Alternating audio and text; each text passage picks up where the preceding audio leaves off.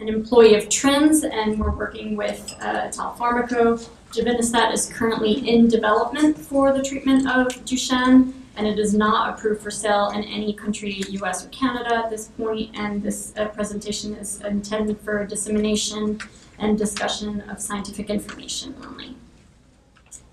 So the latest updates regarding the study is that enrollment is still open. We're about halfway with over 125 patients that have been randomized. The goal of the study will have 242 patients.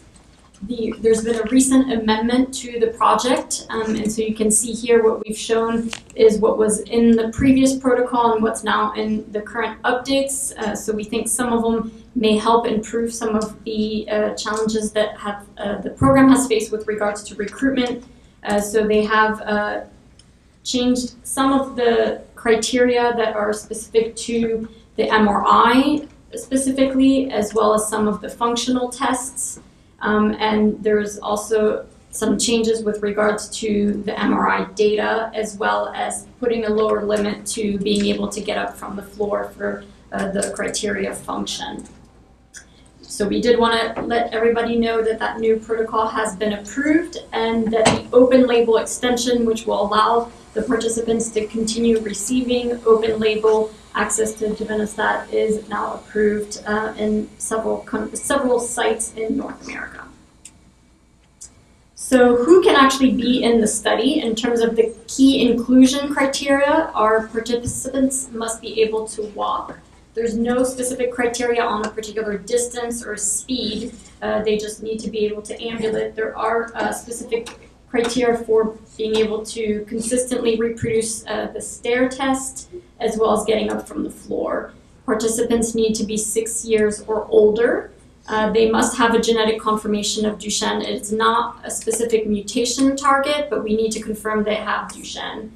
And they need to also be on a stable dose of steroids. So you've heard other speakers say that it's likely to have some sort of combination therapy.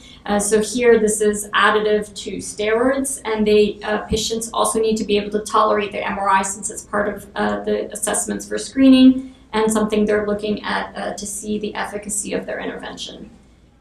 The key exclusion, many of these are common across multiple programs. We're trying to avoid anybody who's been taking other investigational drugs that could interfere with really how this particular one functions. Not being on any other drugs that are being taken to be modifying the muscle function, having a progression of those ankle contractures, because again, it goes back to the function of the ability to walk. We want to avoid any patients that have a known surgery, because that could, again, impact some of the outcomes. And there's screening tests that are done to rule out anybody that may have certain health conditions that you may be unaware of that could be unsafe to be in the project.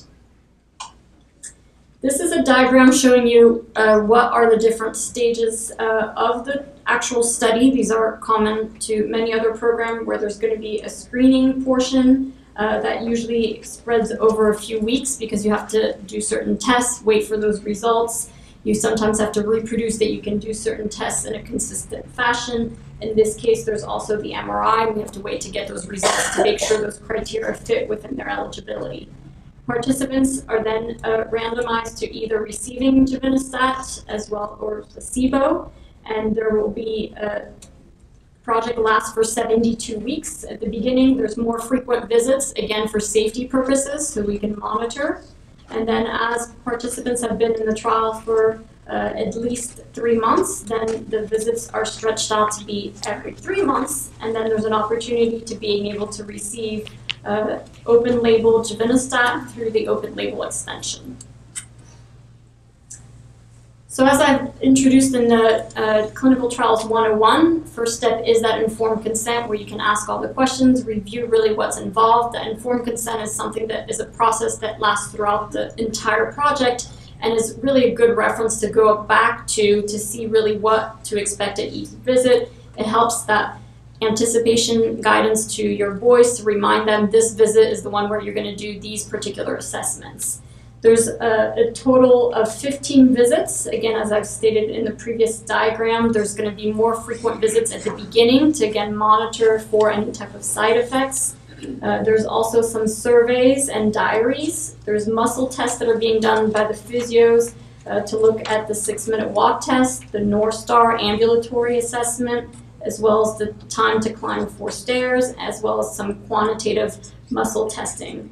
Pulmonary is done as well to look at the function of the lungs. And then we've mentioned the MRI, which is trying to see the proportion of changes in fat fraction from the MRI. Givinostat is a liquid oral suspension that's taken twice a day with food. This is a map of North America. We have 3 participating sites in Canada, and Dr. Ma is one of the participating centers here in Calgary. Italfarmaco has really listened to the families, and this is again why it's so important to come here and talk to you directly to hear what kind of additional changes may be needed in the program to help support families. They've focused on being able to provide some alternatives for those early visits to have home nursing so that there's less burden for those earlier visits to be able to do the blood draws. They've made arrangements to be able to support travel to all the participants, and then the open label extension to ensure that once the trial is completed, people still gain access until it gets approved by the different regulatory bodies. So just a quick overview of what that open label looks like.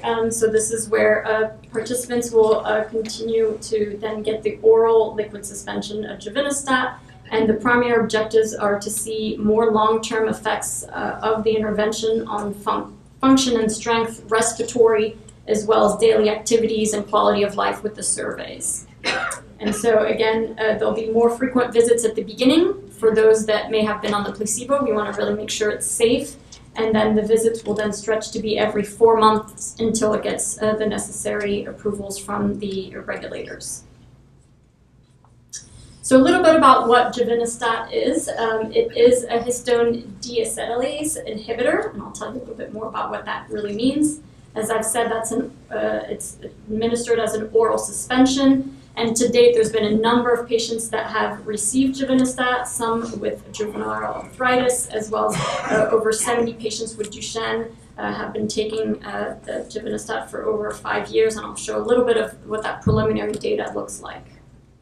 So we tried to break this down in a more cartoon fashion, and so it was great to have the earlier speaker talking about what happens with muscle breakdown and muscle repair. And so this is really looking at what our muscles do and when they try to repair themselves. So we have our cells that are waiting in this kind of off position. We have these inhibitors that turn off that off switch.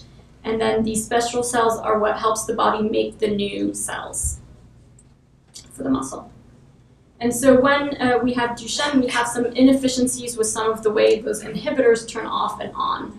And so those cells are waiting in that off position until that particular damage happens. And we know that with Duchenne, and you heard from the earlier speaker, that damage is happening more frequently than in patients that don't have Duchenne because of the dystrophin, lacking of dystrophin protein in our muscles. And so the signal doesn't work properly.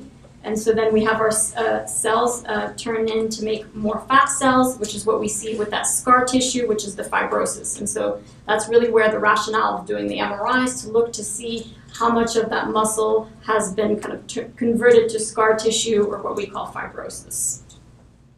And so what we think the mechanism of action is for givinostat is actually interfering with that inhibitor and helping the damaged trigger turn off that particular off signal so that it can inhibit it and help repair more frequently and start those repairs and trigger the cells to function with that repair.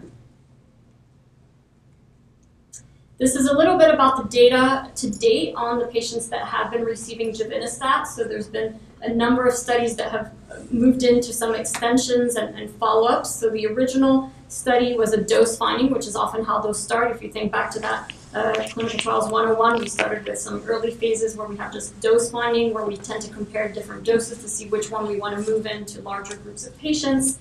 And so there were 20 patients that enrolled in 2013. Of those, 18 completed over 52 months of receiving givinostat. That is the follow-up portion, and then it moved into a longer-term extension of 36 months. And then again, it continued to extend into an even longer extension, and so that's where, again, there's been participants taking givinostat now for over 5 years, and of those original 20 patients, 16 still remain on givinostat. This is looking at some of that data from those early MRIs in those first 20 participants, and you can see here the muscle fibril area has increased, which is what we're looking for. We see a decrease in the total amount of scar tissue and the fibrosis, and we see less of that fat replacement, which is, again, encouraging to see these results.